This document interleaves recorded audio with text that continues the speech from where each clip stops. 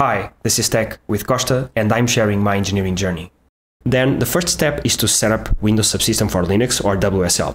I've already recorded a video on this, you can check it out. Install WSL. So then, in terms of main operating system, I'm using Windows 11 again. You can do the same thing on Windows 10. Cool. Then we have hardware virtualization. It should be enabled. You can check this on Task Manager. Then you can go to performance, and here you see in my computer I have virtualization enabled, and this is enabled because I already did that in the BIOS of my computer. And if yours is not enabled, I suggest you to do that on the BIOS. So you basically search for your CPU options, and then you enable, depending on the brand of your CPU, either Intel VTX, for example, or AMD V. And I'm not sure if this is mandatory for the WSL to set up that I'm going to show you, but I always do this regardless, because I always want to make sure that I'm able to create VirtualBox or VMware virtual machines. So, and it also might have some impact, performance impact on your machine. So yeah, if you are able to do it, just enable it. Then turn Windows features on or off. Go to the Start menu and search for Turn Windows features on or off. Then just go down, hold down, and then activate Windows Subsystem for Linux and Virtual Machine Platform. Click OK. Then save your work and restart the computer. Okay, so after restarting the machine, a Linux folder will appear on File Explorer. If you open File Explorer on Windows, you should see this new folder called Linux. It's empty at the moment because we didn't install any distributions for Linux yet. But yeah, then we need to install or update WSL. For that, we are going to open Command Prompt or CMD and run the following command, the WSL-update, several times until the latest version is installed. So for that, I can search for CMD or Command Prompt, open that. Then I can copy this code by using this, and then I can paste it using Ctrl-V or the right click in the mouse, and I can run this using Enter, and then I see that it's checking for updates, and I already have the recent version, the most recent version of WSL.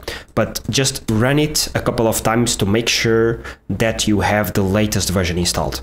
Then we need to check available Linux distributions. We can do that by running WSL list online, run that, and this is the list of distributions that you are able to install on your machine, and you can install multiple of them. And yeah, then I choose and install Linux distribution. So in my case, I want to install Ubuntu 22.04. So I just copy this.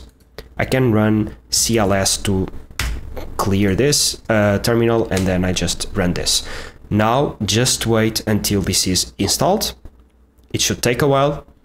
Okay, now you should see enter new Unix username. Just type whatever you want. I normally use my last name. This is the name that will appear in your prompt. I like it to be short and concise, so I just type Costa. And then new password. You need to insert a password to protect your system. And once you start typing it, you will not see it being typed because this is Linux. So just type it, hit enter, and then retype it. Make sure to type something you remember easily. And yeah, installation successful. So now you see the prompt already inside WSL. So if I cd into /, then ls, I can see the folders of the Linux system. If I go to the File Explorer and then the Linux folder, I see Ubuntu 22.04, and I see the same folders here. So everything is working properly.